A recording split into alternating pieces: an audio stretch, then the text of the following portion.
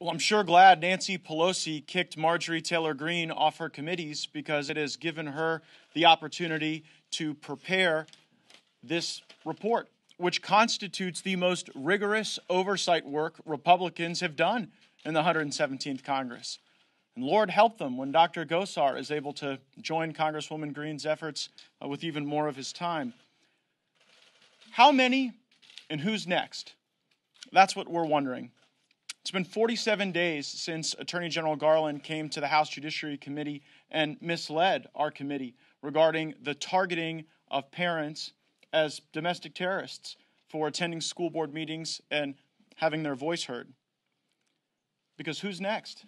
Is it going to be the parents who find themselves in the conditions that we see from the January 6 detainees?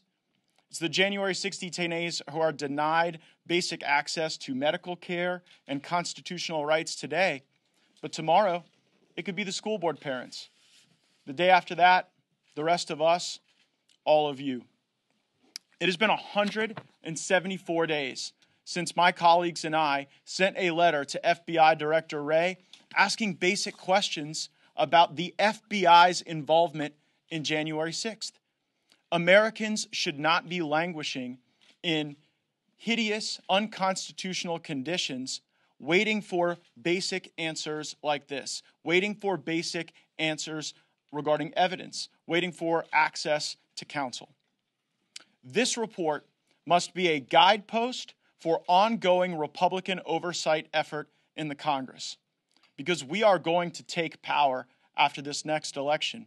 And when we do, it's not going to be the days of Paul Ryan and Trey Gowdy and no real oversight and no real subpoenas. It's going to be the days of Jim Jordan and Marjorie Taylor Greene and Dr. Gosar and myself doing everything to get the answers to these questions. So Congresswoman Greene and Mr. Gohmert's work here have been absolutely critical.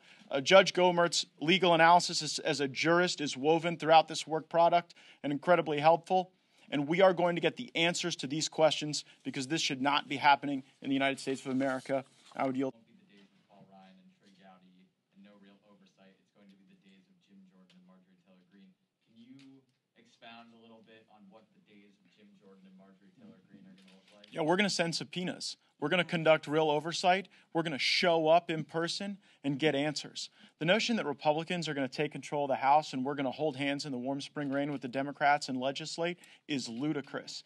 We have to make promises to our voters to get answers to these questions that we hear in our towns and in our communities. And when we get the power back, that ought to be our organizing principle. And this document that Congresswoman Greene and and Congressman Gohmert led in preparing ought to be a guidepost in that effort. Can I just follow up on that real quick? Yeah, sure. Do you envision, you guys have talked a lot about, do you envision retaliation for members of the January 6th committee, for Republicans who have broken with the party, whether on impeachment or Well, at this rate, I don't know that too many members of the January 6th committee are going to be back, but we'll see.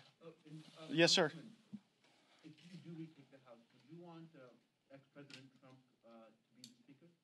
I would. Have you talked to him about it? I have. What did he say?